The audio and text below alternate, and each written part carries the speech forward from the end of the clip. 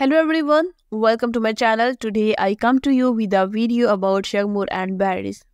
All the details are in my video. If you like my video, I would be really happy if you press the like button and subscribe to my channel. You can support me further by clicking the join button down below. Thank you and let's get into my video. Famous actress Yağmur made an unexpected statement on the set of the TV series Blood Flowers and announced that she decided to name her baby Asian. While Yağmur plays the leading role with Barış in the series, in real life Barış is married to Gülüm. According to Yağmur's statement, the couple decided to name the baby Asian. The name Asian seems to be inspired by the name of the mother of the character played by Barış in the series. This romantic and meaningful choice also reflects the couple's love and respect for their family.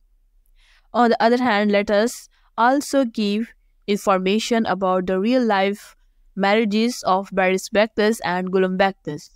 The couple continues their marriage and attracts attention with the love they have for each other, while Yağmur's character's pregnancy news brought great happiness to the family.